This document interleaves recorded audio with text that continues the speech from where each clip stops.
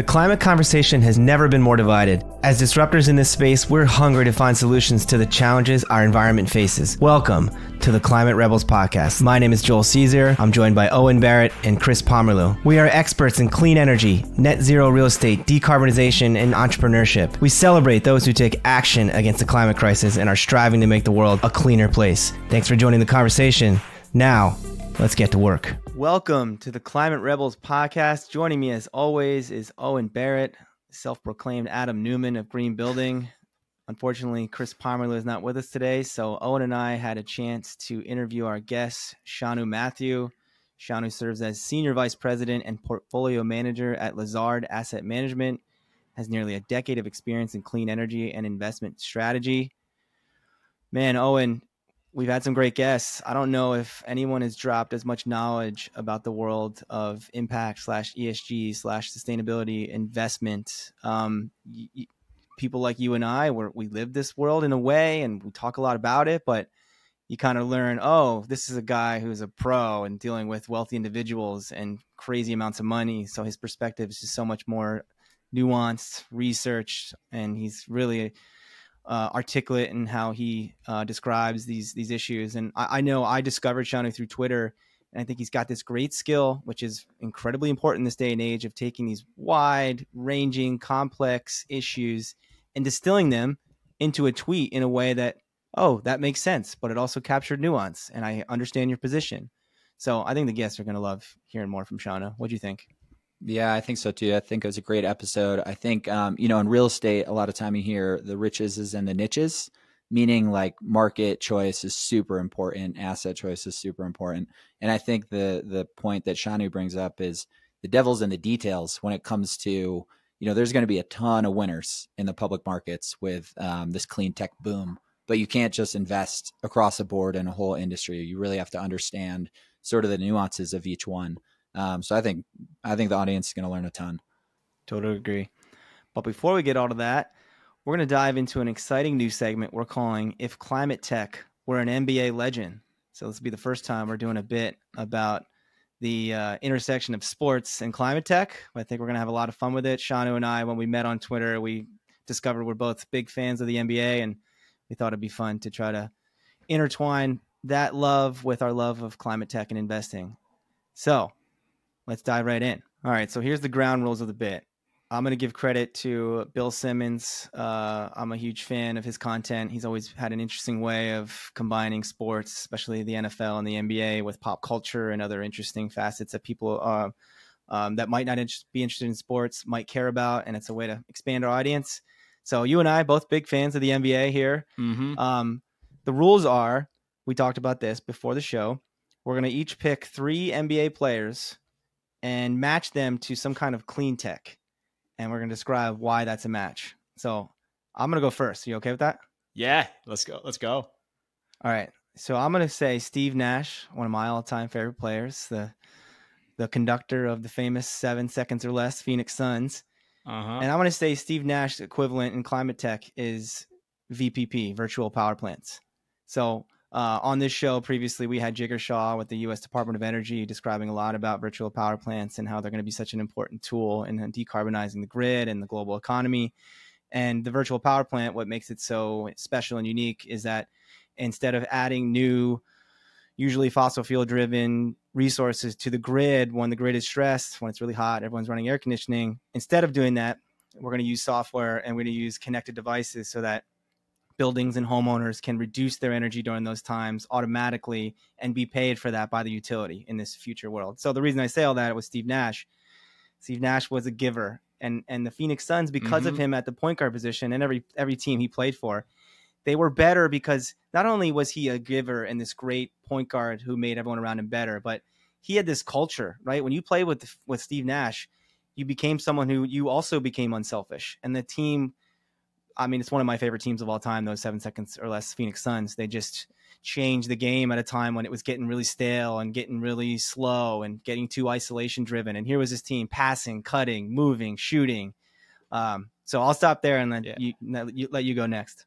No, yeah, that's like a really great. I mean, those Phoenix Suns nightmare. I was a Kobe Bryant guy growing up, and he's like my favorite player of all time. But I just remember those teams eviscerating the Lakers sometimes, and it was like Nash was totally out of that. And like I think like a lot of parallels between like a VPP is going to need to have all these signals and figure out how to optimize them in the best way possible, and that's like totally what Nash did. So I think that was a good one. I'm going to start off hot with my current favorite player, and this is my goat in the debate. We won't go down that rabbit hole, but I think I put LeBron James as energy efficiency. And the reason I did this, right, is I feel like the contributions to the overall climate tech, and I guess like just decarbonization in general, is probably one of the largest, if not the largest. It's cross-sectoral. It brings the best out of everyone, makes everyone else's job easier, and has massive impact when you compare the cumulative totals of what it does across sectors, right? I mean, I think people forget about it, but the more efficient we get with things, the less new energy we need to create, the less new systems we need to replace, the more we can address other problems. And I think LeBron's done that. I think the other thing that I really liked was the cross-sectoral application, right? Like you can do this in buildings, you can do it in energy systems, you can do it everywhere else. LeBron, doesn't matter what team you throw him on, rosters, coach, he's taking you to the finals. He's going to backpack it. He'll do whatever. Center, is your point guard, could do anything. And that's why I thought that one was kind of the nice parallel. That's really good. Well, you took mine. I was going to use LeBron for solar. And okay. Similarly, some similar points would say this, like, it's a constant. So in the world of clean tech, even 30 years ago, solar was there and continues to be there, just like LeBron, always there. He's in the finals or the conference finals every year. And then I would also like solar, this idea of knocking it off its perch. Everyone's always like, LeBron is as obvious as it is. He's maybe the greatest player of all time. No one wants to acknowledge it. And it's like solar is the same way. It's like solar just keeps coming. Everyone's like, can't we do better than solar? Or solar's not so sexy. And are we sure solar's going to get us there? And the answer is usually like, yeah, solar's still in the mix, and solar's still really important, just like LeBron. That's it. Dang. Year. All right. Wow. Those both work. This is a fun. I actually was thinking, I was like, I need to write a paper on this. This is a cool idea. Yeah, it is. I know. I was actually struggling whittling it down, and so I'm gonna do. I'll do one next because my three were LeBron, Steve Nash, and the one I'm about to get to. But okay, I grew up in the Philadelphia area at a time when Allen Iverson was the king, and he's my favorite player of all time. Let's go. I was really struggling. I really wanted to get AI in this, and I couldn't figure it out. So I think maybe need some more time to piece it together. Or maybe you can go think about it for me. But so I don't have AI. I'm going to go with Devin Booker here. And my parallel is nuclear energy. And I say that in a way because I think it's this like back in vogue message where nuclear, I don't know, what, 50s, 60s, 70s, 80s, that was when everyone thought nuclear was going to be the thing that saved us everywhere. It was popular back then as this crazy futuristic technology that was going to give us unlimited energy. And then it slowly over time became out of vogue, and lots of reasons environmentalists challenge the waste and the other challenges that we have with nuclear. But now it's back. And it's as important as anything when people are talking about how do we get to a carbon-free future.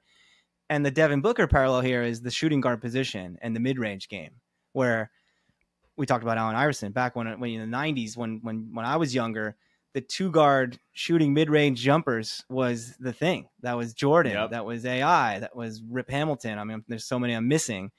And then when even the Steve Nash and then the Golden State Warriors turned the whole NBA into a three-point game, that mid-range two-guard model was less in vogue. But Devin Booker has brought it back in a really powerful way, and awesome player. And I think it'll lead to more people considering, maybe we got to go back to this dynamic two guard who can score in lots of different ways. And just like we're thinking in the energy industry, that nuclear thing turns out produces a lot of carbon-free energy. Maybe we should really consider scaling that more these days.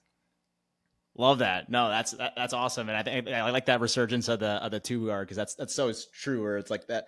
It's always funny when you look at players when you're like, if you were in the league 20 years ago or 20 years later, like you would have dominated, but it really just does depend on the time. So totally, that's a good one. I have the two other ones, but I think I'll go with storage first. And when I think about storage, and I'm going to preface I'll lead into when I name the name, but if you think about what storage does with the intermittent sources, right? I mean, we typically have the stuck curve, and we have too much power in one part of the day and not in other parts of the day. And when we add a bunch of storage to the grid, we'll be able to, shift the power so we can charge up during the hours where we have a lot of intermittent renewable power, and then we can discharge that in periods where demand's high and we don't have as much power generation from those sources. And so when I think about that, I think about tempo changes and kind of controlling that tempo. And, one of the famous, tempo changes, I think, in league history was the emergence of the Showtime Lakers. So, I mean, it was similar a little bit to how you said the Suns in the 7-second offense. I think this is like the OG run and gun, get up the court offense. And I always think of Magic Johnson just orchestrating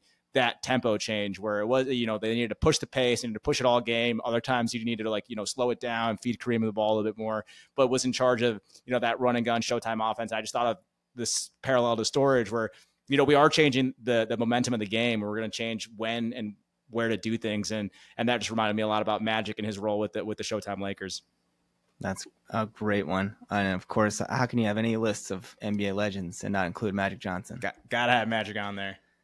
All right, I don't have any more. My 3, I had LeBron. So you want to finish this off with your last one? Yeah, totally. I mean, I think so this one it can apply to. It's more like the shot for like here. Like the example was going to be, this was a weaker one, but it was like, could be Kareem's skyhook or Steph's just long ball, and I was going to compare it to hydrogen. And the reason being, like, there's this massive potential, like really great technology, but it needs to be in the right setting and used in the right purpose by the right person for it to be truly unlocked, right? Like there's a reason that other people couldn't do the skyhook. There's a reason that people can't ball out like Steph and pull up from 35 feet away and drill them. And it reminded me a lot of hydrogen, where it's like in these, unique situations where it's used in the right setting, it can be dramatically transformative to a lot of like really heavy to abate, hard to stop issues. And I think that's what I think of when I think of like a sky hook or the long ball. And so that was kind of my parallel. That one's a little bit weaker than the other ones. And then I'm gonna give you a bonus one. This one's not a legend yet, but I just thought it was kind of funny, where I was thinking about like, what was the parallel for like direct air capture or just like DAC? And I was like, all the attributes of like really like being helpful and like also can it scale? And just because like I'm getting a little annoyed with all the Wembanyama hype. It's like on paper, it's like, oh, this guy can do everything, but does it translate? Will it translate? Can it scale? And so that was my last one. I almost had a Wembanyama one too, so that's great. And I don't think the hydrogen example was weak at all. I think that's genius. And I was going to say, what are the like famous unique shots? I came to mind the Dirk Nowitzki, he sticks his leg up and shoots the fadeaway. Well, this has been fascinating. I think climate tech. We've touched LeBron, Steve Nash, Devin Booker. Who did you have here? You had Magic, the Skyhook, Magic, and then you're ending with Wembanyama, the future. Yeah. Yep. Well, that was really fun, Shanu. Let's continue to trade these ideas on Twitter, NBA legends and climate tech. I think it's a good way to bring more NBA fans into the work we do. Let's do it, man. I love it. Thank you for having me on, and this was a really fun bit. Awesome. Well, thank you. Now let's jump into our conversation with Shanu Mathew. Shanu Mathew is currently a research analyst at Lazard Asset Management, a $200 billion global asset manager on the U.S. equity team focused on sustainable investing and net zero research. He began working in the investment field in 2015. Prior to joining Lazard in 2021, Shanu was a vice president and head of ESG at First Eagle Alternative Credit, a $20 billion alternative asset manager. Previous experiences include strategic finance at Expanse and tech healthcare M&A banking at Evercore. Shanu is a member of the investment committee at Evergreen Climate Innovations, a recurring guest on Wood Mackenzie's The Energy Gang podcast, and has spoken frequently at climate-related industry events. So, Shanu, welcome to the Climate Rebels podcast. How we doing, Joel and Owen? Thanks for having me on. Yeah, thanks for coming on. All right. We know you're a fan of the show, so we like to get right to work here. Let's do it. We start every guest with the same question. How are you, a climate rebel? Yeah, I came in thinking, what really defines a rebel in my eyes. And, the few things that came to mind were someone that is questioning norms, is not afraid to kind of stand out away from the crowd and kind of advocate for what they believe is the right path forward. And so when I think about that within climate or sustainability, I think one of the fundamental truths I have is I think we're all solving the same goal. But I think a lot of times within sustainability, people are rather dogmatic in their beliefs or tribal in some ways. And the reality is there's a lot of gray, especially with like the energy transition or something like climate change. And so I think my role as an investor, educator, kind of communicator is to help bring nuance to these topics and actually talk about the path forward, because ultimately sustainability is something that requires speed and scale. and self-sustenance in a lot of ways. So it's, talking through the different angles of, natural gas is probably a bridge fuel that's going to last a lot longer than folks think. Solar and wind are really great tools in decarbonization, but have their own issues. We're grossly underprepared to update our grid, but having those conversations out in public and having those thoughts out in public and just learning out there is how I think I'm a climate rebel, is, giving people a platform and to engage with me, at least. I don't know all the answers, but I'm willing to learn and think in public about them. So that's, how I would phrase myself as a climate rebel. Well, I really appreciate that perspective. I know, Shanu, you and I met through Twitter because I enjoy your content, enjoy how you are very public about your perspective. I think we've had a bunch of guests on the show that I've connected with through social media because I'm sitting there enjoying their content and thinking, this is someone I'd love to talk to more. So let's get them on the show. So I think you're totally right that rebelliousness coming from being public is not easy. There's not a lot of people out there who are willing to show their cards, have a perspective, maybe be wrong, right? This world of climate and energy, it moves so fast, changes so fast. It's so complex, so dynamic, so easy for people to sit back and say, I don't want to be the one out in the public forum of Twitter having stances, but thank you for doing what you do. The point about being in the gray is so important. We hear it, on social media all the time where sustainability folks want to stop drilling instantly. Like, let's get off oil, let's get off gas right now. And then on the other side, people will say, there's not the transmission lines to handle from solar and wind for this full electrified net zero economy that we're going for. And it's like people miss this transitionary period that we're in. Like, that's the important part, that we're stepping in the right direction. And it's just so refreshing to hear someone that lives in the gray area, because that's where we spend most of our time.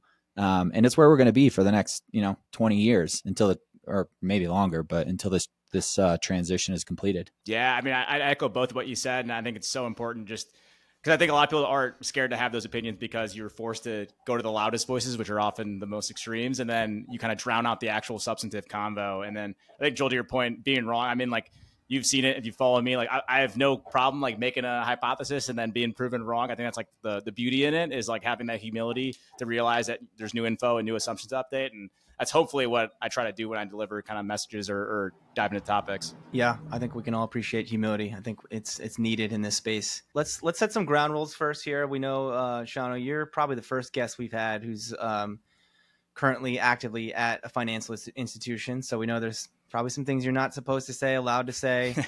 So I got to tell my co-host here, who seemingly forgets this message every week, which I tell him, we are not here to be a political podcast. So Owen, I'm going to reinforce it here because we have to make sure we abide by that this week with our very special guest.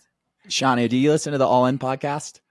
I do. I love it. I feel like there's, yeah, exactly. Like, it's, I'm constantly told I can't talk about things. So I'm constantly towing the line about what can we actually talk about. Yeah, well, then true to All In fashion, then I'll be Friedberg and have to remove myself from the situation if that happens. No, I got it. We'll make it work. Yeah, exactly. Just leave the room if it gets uncomfortable. All right, we got that out of the way. We'll try to steer clear of politics here. But yeah, Shanu, I think that's a good segue. I teed up a little bit. I know you've got a decorated career. We gave your introduction here at the top of the show. All these great places you worked, at the front lines of ESG and impact investing and all these buzzwords that a lot of us who are of the belief that the private sector is going to really accelerate the transition to a net zero future, believe the roles you've had, the companies you've worked with that have made these roles possible are really important to this future. So tell us what you're doing now, and feel free to expand a little bit on the other positions you've had in the past. Yeah, absolutely. So hello to the audience. Joel got into my background, but name is Shanu Mathew. I'm currently a senior vice president and portfolio manager at Lazard Asset Management. And so, a lot of fancy buzzwords, but ultimately what that boils down into is investing in companies that are listed public equities. And we're trying to capitalize on the fundamental shift towards sustainability as a society. And so, the funds that I work with, or at least I'm a portfolio manager on, is the explicit hypothesis is that companies that are positioned to or contributing to a more sustainable society, measured as greener, fairer, healthier, safer, will actually stand to benefit and outperform companies that are not as well positioned. And so, basically it's marrying that secular tailwind to sustainability to fundamental attributes traditional things you'd think about: faster top line, higher addressable market, better profitability, better free cash flow generation, or higher rates of return on invested capital. And we're trying to invest in those companies and outperform the market. And so, a lot of what my job entails is covering clean technology companies and sectors and trying to find out, where is the actual value being created, and can we invest in those companies early on in their, inflection points or growth trajectory, so we can compound our capital as a long-term partner there. When I first got to Lazard, my job was a lot more about understanding how to systematically look at things like climate change in the investment process. So as I'm sure listeners are aware of, topics like net zero, carbon neutral, companies were the last few years have been kind of, there's rapid fire PR of all these things. And, what we really wanted to do is at a holistic bottom up level for all the companies we invest in is look at, what do topics like net zero mean? What does the climate change mean for some of these companies? In some cases, it's like an actual material process or material substitution. In some cases, it's business model change. In other cases, it's not that material, and that's okay to say. And so I think that was a lot of what we did. And then that eventually led into covering companies and now, ultimately making decisions that lead to how we manage the portfolio. And so happy to take any questions there. But I guess beyond that, like the background you got into, so I won't belabor. The one thing I would say, and I would just encourage people who are listening in the audience, for the longest time ever, I was doing finance as my day job and full-time gig, and climate change was something I was just personally passionate about. And like those two things make a lot of sense now, and they intersect a lot too. But trust me, 5 years ago when I was trying to network with folks, people were always like, we don't really need your skill set. Like, what are you doing, man? Like, it's cool that you're interested in this, but it doesn't really matter. But I think you never know when your two worlds will converge. So climate was something I was kind of self-taught, self-networked. And then over time, you build enough expertise, or at least you hear enough smart people talk and pick up a little bit what they're saying. And then you position yourself at the intersection of two really big mega trends. And so that's how I got to where I'm at now. That's so interesting, Shanu. Joel and I met at grad school 10 years ago, I think 11 years ago. And I had a very similar experience. I was trained in the finance world, went to school for finance, spent my first couple of years of my professional career in the finance industry, wanted to make this leap to sustainability, but there really wasn't a way to do that. And so I had to go to grad school to get a piece of paper that said I know about sustainability. That's where I met Joel. Mm-hmm. And then similar to you, kind of found myself sitting in between these two worlds that now are like colliding at a massive level. So it's cool to hear you have kind of a similar background. Definitely. Shanu, just for the record, he wouldn't have that piece of paper if he wasn't copying off me in all the study groups. So always sat next to Joel. I want to learn a lot. I want to learn a lot from you here, Shanu, today, and I want our guests to as well. That point you just made about, we hope there's people watching the show, especially young people who are like trying to learn. One of our goals here was to be approachable, be provocative, make this a little more fun, and about disruptors and not about wonky ESG terms that probably you're used to using every day in your day job. But that message of you can start anywhere to people out here listening. It's come up a few times with previous guests. We had a woman named Lisa Conway. She's vice president of sustainability at Interface, this international leading manufacturer of carpet down in Georgia. But she told a story about how she started in sales, and she knew she was at this impact focused company. Her CEO had written a book about sustainability and how important it was. She started getting involved on the side, started some nonprofit in her hometown of Philadelphia, found her way into sustainability. Now she's one of the most influential sustainability officers in the country. So there's a message you just affirmed. Owen said he's got a similar story. Lots of people do. I could tell various weird roles I had previous to getting into true sustainability work that were related and helped me build my portfolio and my resume. But yeah, anyone out there, like we continue to say, every job is a climate job in the future. I'm sure you'd agree. 100%. And like, that's a beauty and the curse of the space being so new and so rapidly evolving, is that, there's no defined pathway for someone to be like, oh, hey, you need to do XYZ program or do XYZ job. But then that's also there in your opportunity, is if you're the one to, roll up your sleeves and do the hard work. I think people reward that and say, hey, this person can solve problems for me. This person's, helping me do good work in the space. And, therein lies your opportunity. Well, I'd love to maybe dive deeper here into Lazard for a quick second. Owen's actually pretty outspoken on this show about calling institutional impact investors full of shit. It's actually in the trailer of our show.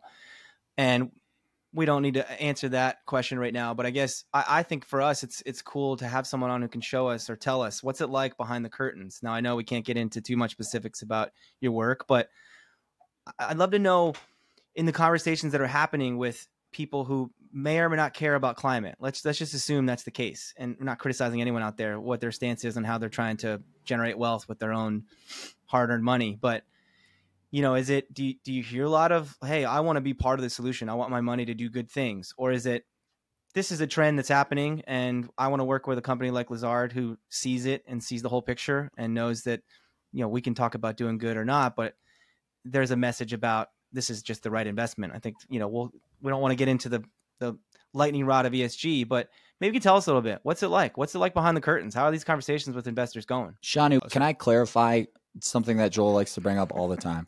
So I stand by the fact that most institutional impact investors are full of shit, but I would not classify Lazard as an impact investor.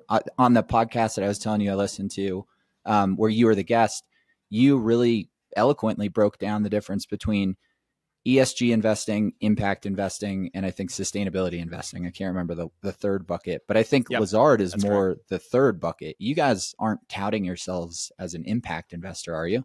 No. So, at an institutional level, Lazard is a traditional financial institution, and it doesn't take. I mean, there's a ton of strategies, right? So, there's equity strategies, fixed income. Within equity, there's different regions or different strategies, and varying degrees of ESG integrated is one topic. There's non-ESG integrated. There's sustainability focus, which is like a portfolio that I work on, and then there's impact focus, which we don't have many strategies that are geared towards that today, but other institutions do. And those things, I think, what we get caught up in, or there's like a misinterpretation by a lot of folks, is that financial institutions can be a house for all these different types of strategies with varying degrees of views on sustainability.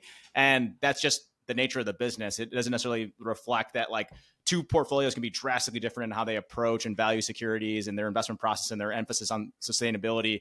And so an institution that's diversified like Lazard, is very much focused on alpha generation. It's ultimately, what are the mechanisms we have in place to better do our job, which is, value securities and generate good returns for our investors. So I think to pivot back to like Joel's question, in a question like, do you have folks that are like, I want my dollars aligned with high impact, high sustainability, or do you want folks that are just specifically alpha generated? I think you see a bit of both, right? It ultimately depends on the region and the preferences of the client.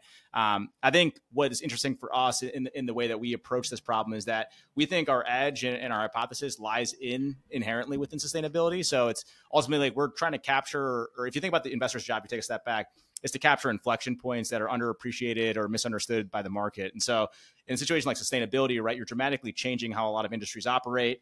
And that leads to a lot of new opportunities and products and services to sell into higher margin or lower margin services, a lot of capital deployment that may or may not be at attractive rates of return. And for people like us that are in the weeds on this stuff, we can actually really help identify attractive investment opportunities as a result of that. And so like, let me give you a few examples because I think that helps bring it to life.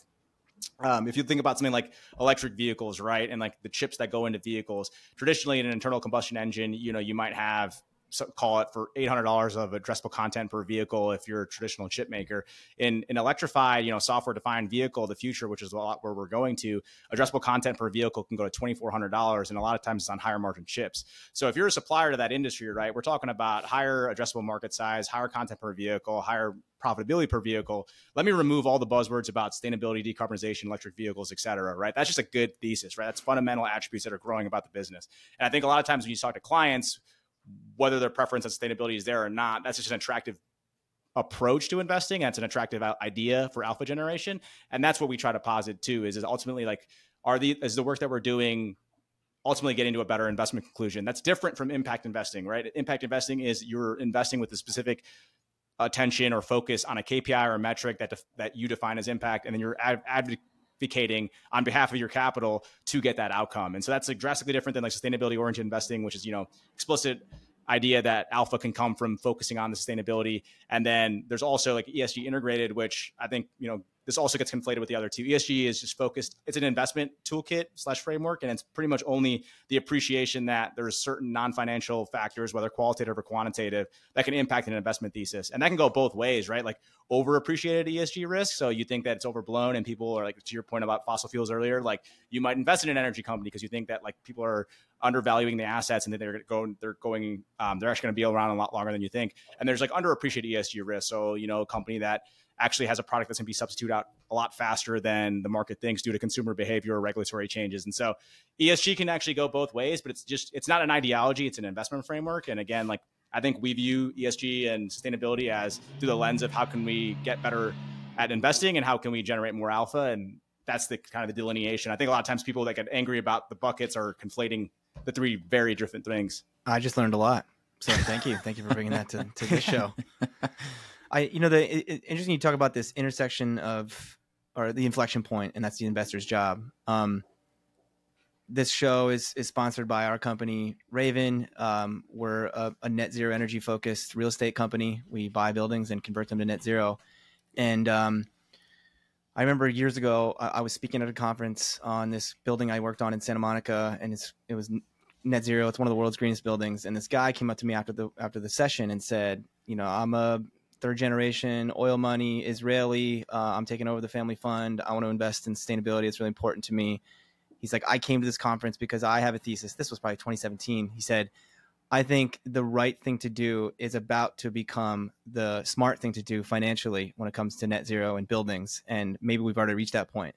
And that was 2017. And I took the guy's information. I was like, I don't know if we're there yet, but I'm going to remember you. And then when Owen and I got together, 5 years ago to launch the company Z&E Capital, which is what was before Rayven, he was one of the first guys I called. I was like, we have a business model because I think your thesis was right. We've reached this inflection point. This isn't just the right thing to do. This is smarter business. And I'm sure you can agree, and everything you see, that's where the massive change and impact is going to be, when these businesses can stand on their own merits.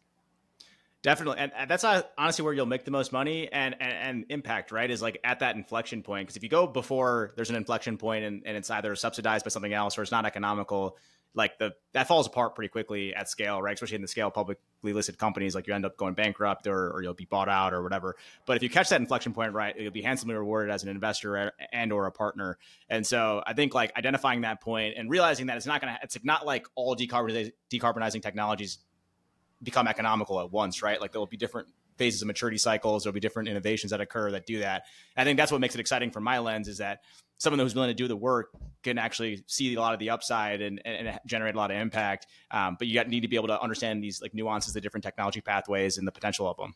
Well, we'll get to your social media handles at the end of the show so we can encourage guests to follow you. But I'd love for you, if you can here, maybe describe your process. This will be less impact investing, less ESG, less finance, less climate rebels. This is more social media, marketing, branding. I think we're going to ask you about here, because again, I found you because I'm like, look at this guy. He's just dropping knowledge bombs all the time on Twitter. I learned so much from you before we ever met. And I guess you talked about it a little bit earlier about why you're a climate rebel and these public opinions you're willing to propose on Twitter. But tell us a little about your process. I mean, you're studying this stuff all day, I guess, right? It's part of your job to be an expert, to understand trends, to evaluate new market data that comes available. But then you're turning it into these really succinct, perfectly delivered tweets. I mean, it's an incredible skill. So how much work goes into it? Is the tweet a reflection of your day job and it's so easy to you because you made certain conclusions and you want to share them? Or are you systematically thinking about the content for social media at points during your day job? It's a great question. I'm trying to formulate an answer that I think that could be coherent to the audience here. But I think a lot of it, it has just kind of come along the way in terms of, so like right now, like, yes, there's very much a lot of overlap between the day job and the content that I'll share. I share on the social media channels. And it's largely a function of now that I'm in a position to really understand these macro trends and how it actually impacts companies and companies that are, the largest within these sectors, what they're doing. Those things are rarely aligned with what I'm sharing content about in terms of decarbonization and the energy transition and all that. But before that, it pretty much was because like my jobs weren't necessarily aligned one-to-one with that. It had to be reading outside done on work. So, a lot of what I do is just collate information from sources that I think are really interesting. So, but even outside my, like right now, like day job, like that gives you access to different sell side resources. So these are like banking teams that pretty much focus exclusively on sustainability and energy transition. So I get to read their research and share little tidbits that I think are really fascinating. But before that, it's a lot of newsletters, a lot of literature. Twitter itself is really great for finding academics that, how often you get to see a researcher who spent years working on something and then explain their entire body of work or their thesis in like 20 tweets. It's just like active learning. And so, I mean, over the top, podcast is another great topic, right? You get to hear from experts, and it's almost like you're at the kitchen table with them, just digesting as much information as possible. So, I mean, if you compound that over several years, you start to pick up pattern recognition on, the signals that you think are actually really fascinating, or, when a topic's really interesting to dive into. And so over the years, built up more and more of my personal opinions. I like to put those down to keep me, actually honest in terms of like, what did I believe when, and then can I actually, refine those viewpoints over time. And I think that's kind of how I've guided to it. But basically, it's a lot of consuming, a lot of other smart people's opinions, and then, collating them down to the data points that I think are most relevant and interesting to folks that are trying to learn or seeking to learn like I am. Shanu, have you ever been in a position where your personal opinions and your tweets have gotten you in hot water with sort of your professional life? And the reason that I ask that is obviously we're vocal about things that we believe in here on the Climate Rebels podcast. And, from time to time we talk shit about carbon offsets. And we were trying to partner with a company that was helping us raise equity for some of our deals, but also had another business that was kind of focused on carbon offsets. And they didn't demand, but they maybe politely advised that we didn't talk so much shit about offsets because it would be harder to partner in the future. So I'm curious if you've ever run into that, because when you put strong opinions out there, just naturally, not everybody's going to agree with you. Yeah, no, it's a great point. And I mean, honestly, I think the way that I approach this is that, and I think this is one of the reasons that Joel and I first talked or chatted, was that I like to stay really evidence-based or fact-based and kind of laying out any opinions that I have. And it's more so I'm not necessarily saying I believe this because it's an emotional appeal. It's more, I have this opinion based on this research that I'm seeing or this evidence, and this is how I got to that conclusion. Like, tell me where I'm wrong. And I think that like, that's really powerful, especially in a job like mine, right? I mean, I'm paid to be independently thought and validate your own claims, right? Like, I'm not supposed to just take someone else's claim or research and just say like, this is 100% right. I mean, I'm supposed to question it. I'm supposed to independently validate it. It's supposed to see if I can do the back of the envelope math and figure out if that's actually sensible or not. And that's okay to be wrong, right? Like, that'll happen occasionally, but I mean, ultimately it's in the pursuit of like the greater truth. And so I always say one of the benefits of my job is like marrying intellectual curiosity with intellectual honesty. So I mean, something like offsets, right? I mean, like, I think I probably wouldn't say like, I guess I probably wouldn't have take in terms of like the entire market is like bogus or something like that, right? But like, if you look at like general like trends in the offset market, right? Like, there's far more issuances, there are retirements. A lot of the dollars per ton that these things move at are like low dollars per ton. And then typically avoidance-based credits. Like, this is just stuff that like the index or like the markets will give you. And so like, one can deductively reason that, all right, that a lot of this stuff that is trading is like not meaningful or not super impactful to decarbonization. And I don't think that's necessarily like an emotional take or an angry one, right? It's just like a fact-based, like, show me where the flaw is in the logic. But that being said, you also can say that there's a lot of marketplaces doing really good work, right? So I would argue like people that are working with removal platforms that are selling carbon removals that are permanent at like $600 plus a ton. And the people that are buying them don't need to spend that much in order to procure that removal. Like, that's really good work within like, that's more removals and offsets. But again, just kind of laying out that logic for folks and then letting them make their own conclusions, I think is like the way to approach it, or at least what I've tried to do. And that's been working for me. Yeah, totally agree. I hope you're taking notes, Owen. See how he just delivered that? You can have an opinion, but you don't have to be talking shit and preventing us from having business partners in the future. No, at the end of the day, it all worked out. Just got to tone down the edge a little bit. It's good though, right? I mean, I think that the world's short of opinions because, and again, this is kind of one of the reasons that I feel like you have to have the confidence to say stuff out loud. Because even if, all right, Owen, if you go out there, you have an opinion, and your partner walks through why like that's a wrong opinion, like it seems like you have the humility to be like, all right, I've changed my opinion on XYZ because of these new facts. And I think that's what's more important than just being silent and adopting something 100%. So. Yeah, there's nothing worse than strong opinions and the inability to change your opinions when you see fact that proves yourself wrong. Agree 100% with that. Totally. Thankfully, I'm never wrong. I was going to say, I wouldn't give credit. Don't give Owen credit for having humility. That's something we think we need to work on here. All right, Shanu, let's move on a little bit. Let's talk about how you got into this. You described climate on the side, and it wasn't your day job, and eventually it became, and now you're this thought leader that we all respect and admire. But tell us that story. How did you get passionate about climate in this industry? Like, what led you to pursue a different sector of your primary career? Yeah, I first originally got interested in climate change back when I was in undergrad. So I'm dating myself here a little bit, but it's probably like in 2011, 2012 timeline. And the the reason that I got into it was actually kind of funny looking back now is, I mean, I like many other people read apocalyptic headlines, the world's ending, and there's gonna be dragons and all this stuff. And I was like, wow, like either this is gonna be real and I should probably know a little bit about it, or two, there's probably more to the story here. But it does seem like a big, hairy problem that society will need to solve. And thankfully ended up being the latter. And so the more I investigated it, one of the things that really made it close to home for me is my parents were first generation immigrants from India, and they're from a really rural part of India. And I mean, if you think about, extrapolate where we're going with a warming climate, like a lot of the impacts will be felt by nations like India, where they didn't really contribute to the problem, are going to be like the worst recipients of, the negative impacts or externalities from it. And so for someone like me, I mean, I feel like I've been really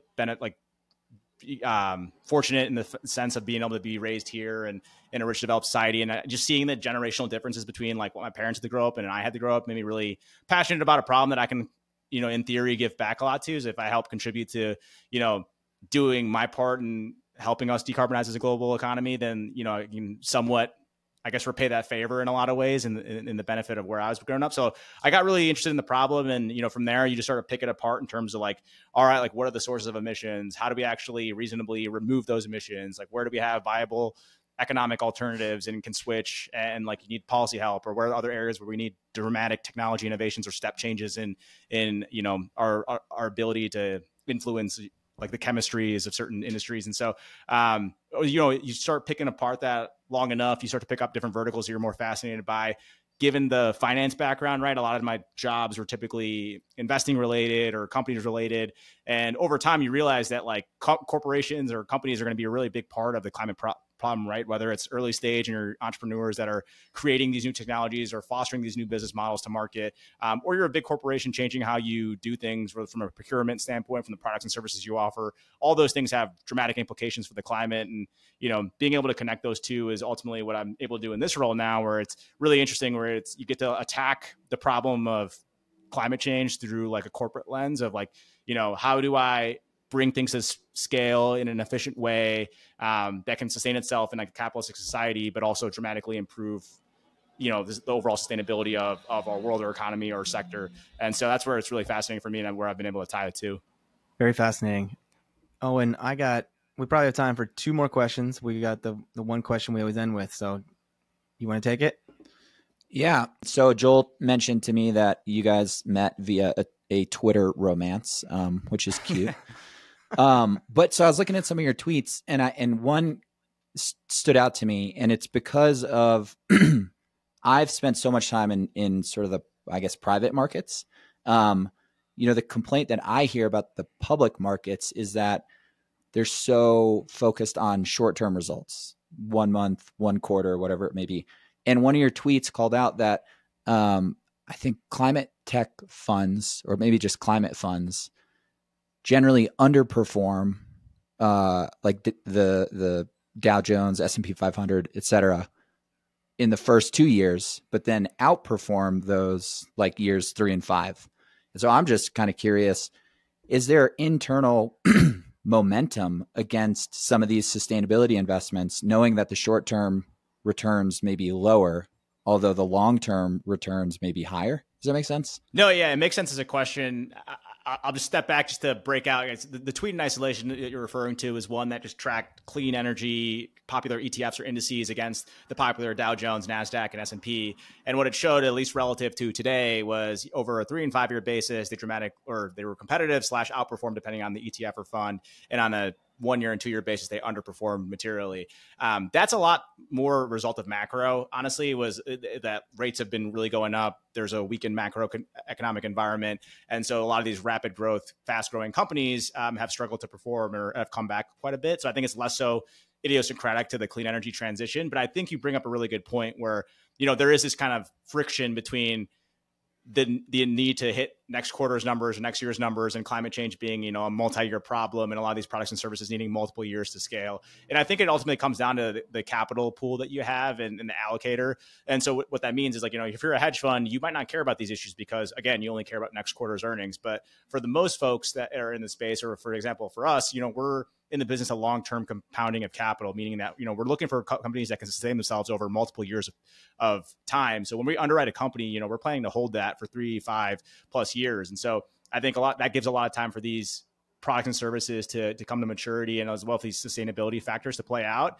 That being said, right, I think this goes back to the inflection points, is like a lot of the investments we've made. I mean, we've seen near-term catalysts is what they're called, that will actually move the stock price, even in like relatively nascent markets. So, for example, like we own like a lithium producer, and there was this huge debate amongst Wall Street of whether like lithium prices were going to crash back to like the normal $10,000 per metric ton than they were pre the crazy run up during like the 2020 to 2022 period, when they went from $10,000 to $80,000 a metric ton.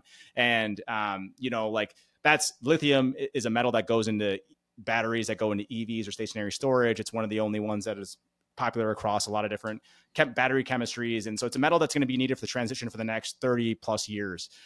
But there's like this near-term catalyst where there was discrepancies on where the street thought the price was going. If you did a little bit of work, you can kind of see that there was the marginal cost producer that was at a level that was relatively high, and then more than the market was appreciating at the time. So for example, people like us were able to invest in a company that we realized that they were going to get this like high realized price that the market was not, or overestimating the potential downside to. And so that stock really worked out. So that's something like a theme that's investable for the next 30 plus years, but had this catalyst that actually returned handsomely for like, like a 1 year period, for example. So I think it's all just about like the relative positioning within each sector. And then I do agree with you that on a longer term basis, a lot of these themes need years to play out, but it doesn't mean that you can't generate good returns and make good investments on a shorter time horizon. Yeah. Makes sense. Man, that's a great answer. I'm learning a ton here today. Let's try to learn a little bit more before we get to the last question. I know you can't opine here on individual stocks, but can you tell us clean tech in general, how's it performing high level? Is there any insights you can give based on your expertise here to us and our guests? Yeah, I mean, so I don't want to belabor the response from last question, but I think on a multi-year basis, like, there have been some really big winners, right? So I'd point to like, there's some solar equipment winners. There's obviously a really big electric car company that I won't get too much into valuation. I'm sure you can guess who I'm talking about, but that's obviously been a massive winner. I think like right now you're still in the nascency period of clean tech. There was a huge SPAC boom in the last few years. A lot of those companies actually aren't positioned too well, to be honest, and have traded really poorly. But then you do have some of these like secular winners, and depending on what you're willing to include in clean tech, if you include like the picks and shovels suppliers to these industries, like some of them have done really well. So I mean, like long story short is like the answer's mixed for sure. But I think like what the interesting opportunity is that a lot of these industries are just starting to hit scale. They're just starting to hit commercial adoption. And so like a lot of the opportunity lies in, the go forward. So for example, like one of the things that people kind of look at me confused when I tell them is like, if you look at like the IRA passing, right? I think everyone understands it's a catalyst towards clean energy deployment, should be a boon to most of these industries. I looked at a basket of like 50 exposed pure play stocks, and on the average and the median were both down 20% since the IRA was passed. And that's largely a function of, like, again, that kind of macro where you're in a rising rate environment. That's actually really tough for businesses that rely on financing, or, like needing rapid growth. And so I think it's interesting because there's a lot of opportunity out there, especially in areas or technologies where you are hitting an inflection point, but you need to have the nuances and understandings of the different markets to understand when to invest and if you're going to catch the right side of it. Like, so for example, commonly popular held debates right now are like residential solar in the United States. Like there's a huge argument that like we're about to hit a really big slowdown. And so people are like selling some of those stocks. Like that could be attractive, entry points for other investors that might be more longer term oriented. There's debates in EVs in terms of like whether OEMs can actually hit their long-term targets. And so that might inform how you position yourself in the near term. So long story, I probably got a little long-winded there, but ultimately it's that, performance has been mixed. I think there's a few really big winners that have really helped out some of these ETFs that are like cap weighted towards those winners. But over the time, I think the hypothesis is over the next 3, 5, 10 years, you'll see a lot more companies and a lot more hit maturity. And so you can see, room for outperformance. But I think like the one thing that we'd stress, and I probably have a little bit of tunnel vision, is like, you need to be really selective about these things. Like, it's not like you can make a basket bet on solar or a basket bet on EVs and that all those stocks will do well. And this is something I harp on annoyingly on Twitter, but just because there's macro momentum doesn't mean that there's like idiosyncratic, every single company wins. Like, these are really tough, challenging businesses. Like, there are deflationary equipment, there are commodities there sometimes you're selling. So these are like challenging business models. So you need to really look at these with a fine, tooth lens to actually pick out who the winners will be. Just real quick before we get to the last question, the residential solar comment, that's because I was going to ask the same question. That's because financing costs are going up.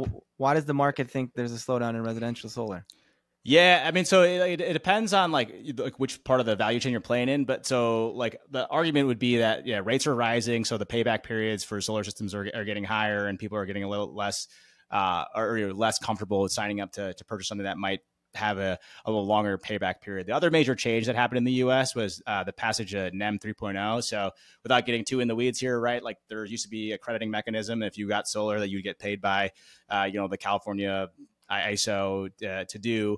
And then now that they changed the mechanism such that it makes solar plus storage cheaper on the whole, but you don't get compensated nearly as much for having solar on board. So it's like installations have grown or have slowed down quite a bit. Like we don't have a ton of data points just yet because the solar companies haven't reported Q2 just yet when that change happened. But a lot of the incremental data points so far suggest a slowdown. And then if you look at kind of equipment or what they call channel checks, a lot of folks are running high on like storage, and they're also running high on like certain inverters. And so what that means, right? Like in a natural supply demand type of environment, you have too much supply, you have weakening demand. That means prices come down. And so that's the debate there in terms of some of that doesn't mean that like residential solar won't grow. But this is like relative to the companies, right? When you invest in a company, you're investing on the perception of the future cash flow. So sometimes a lot of these companies, especially in like clean tech or solar or whatever else, get a lot of forward credit for the growth, right? Because everyone underwrote this fantastic story. And so when you see some cracks in it, you can see companies, what we say, derate pretty hard in terms of like, what people are willing to pay based on like the latest economic conditions. So that's kind of what the story is going on in solar. And so I think this 2Q will actually be really, really interesting because companies will, one, report numbers that are backward looking, but they'll also have a lot more insight into how third quarter's gearing up to be and what their outlook is for the rest of the year. And I think that you'll see a lot of, this stuff kind of move, or you'll get more insight into what folks are thinking about this industry. Great insight. Like the All In podcast, we like to pause sometimes and make sure our audience understands an acronym. So I'm going to put Owen on the spot. Owen, he said NEM 3, net metering. Do you want to define what net metering is for the audience? I was actually going to ask another question, but I thought you'd yell at me. I was surprised that, net metering is the ability to sell energy back to the grid. It's not available in all utility jurisdictions. So solar, the economics of solar works best in utilities with net metering. NEM 3 is only specific to California. So the question that came to me when you said that is the California market such a big piece of the overall U.S. residential solar that NEM 3 could potentially have negative effects on the entire country? Is that sort of what you're alluding to with NEM 3? Yeah. I mean, California is the biggest market by far, right? I mean, like there's other pockets that have gotten pretty big as well, like the Northeast and parts of the South. But I mean, California, undoubtedly has been the biggest residential contributor. So like a material slowdown in that market affects the overall aggregate numbers for the country, right? I think what you'll see, depending on the commentary you hear from different companies, is like some will see pockets of strength in some other regions, but like, is it enough to offset the weakness in California? Would be like I think that's the data point people are willing to see, right? So if California comes in stronger than anticipated, right, you might be more optimistic on annual numbers for residential. If it comes in weaker, you might start to like lower your numbers a little bit. And I think that's what those are the exercises that are going on behind closed doors. Yeah, no, it's interesting. I know you're not allowed to pick individual stocks, but Joel, we should put some money in domestic PV module manufacturers, because I wonder if the increase in the tax credit from the IRA will offset the higher financing costs. Well, this is like Shanu. This is you putting your position out there publicly and seeing how it plays out. Well, it was, I mean, this one, right? Like you can actually observe. I won't mention names, but like. When you think about we're always looking for a sustainable competitive advantage, right? And so like there's different ways to unpack that. It's like, brand or intangible assets, network effects, technology advantages, scale. You just brought up a really good one, right? We're a clean tech industry, especially one that's getting increasingly involved in geopolitics and standing up our own supply chain. There's not a ton of domestic manufacturing for solar modules today, right? So there's been one clear, obvious winner since the IRA passed that you can easily look up. That is one of the scale players in domestic manufacturing of solar modules, right? So that's seen like actual, it's performed well since the IRA has passed because of that very nature, where it's like, oh, wow, we have a domestic player of scale. We don't think that other players will be able to stand up scale equally as fast. And so like they were, a beneficiary of that. But like to make that trade or have insight into that to actually get the returns from that, right? You would need to be thinking ahead of that. Like, so you need to understand that company, know who it is. When the IRA passed, you probably got bulled up immediately and saw that return. So that's like a perfect case study for like why you need to be ahead of these things, because like when as soon as something changes, like the trade's already made, right? People are already thinking. So about we're too late, things. is what you're saying. We're too late. Potentially, blew it. Right? There still could be other opportunities, right? But like I think the trade that you're thinking about, that was one that was a lot of people were making. Yeah. Next time, Joel. Next time. Yeah. He's saying basically you're a kook in sustainable investing. Stick to my day job. Shanu, I'm sure very wealthy people pay you a lot of money for this kind of expertise. So as much as Owen and I are enjoying the free consulting, I think we'll let you get back to your day job. But you mentioned your entry point into this field, where you might have seen some, you said, apocalyptic information about climate in our future. So we try to avoid that stuff here on the Climate Rebels podcast. We don't want to talk about the doomsdayers and the pessimistic future that we think the worst impacts of climate might have. And we like to instead focus on optimism and hope. So what gives you hope for the future?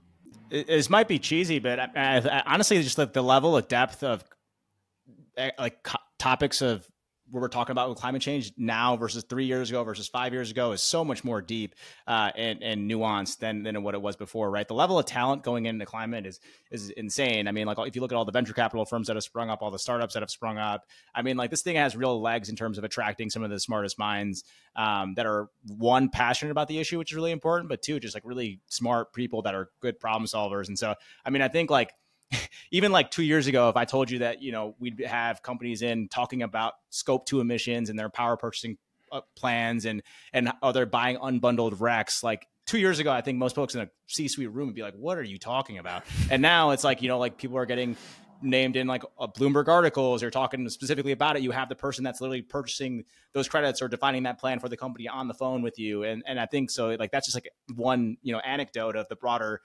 level of depth that we're going into these things. And so like, I know people always bicker or get depressed about like how fast it is relative to some, pathway that was laid out in a theoretical model. But the fact of the matter is all we can measure off is what's happening and relative to where we've been, and we're moving faster than ever. So I always try to focus on that optimistic part. And I think when I see all those signals, I get, encouraged. Well, thank you, Shanu. It's been a pleasure. Thanks for joining the Climate Rebels podcast.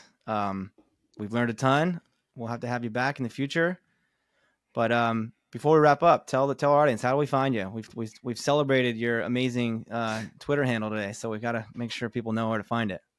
Yeah, I appreciate it. Hopefully, Joel and Owen didn't oversell it, but yeah, you can find me on Shanu Mathew 93 on Twitter or on Threads now, I guess, right, is the competing platform. But I share stuff there. Feel free to connect on LinkedIn or email me at my day job. But always just looking to explore these topics in more depth and just get smarter. Awesome. Well, thank you everyone for joining. You can find us on most of the social media platforms at Join Rayven. So that's Join, and Rayven is with a Y, Rayven. You can find this podcast and more great content at joinraven.com. If you like the podcast, please subscribe, like, and share with your friends. And until next time, we encourage you to ask yourself, what are you doing to fight the climate crisis?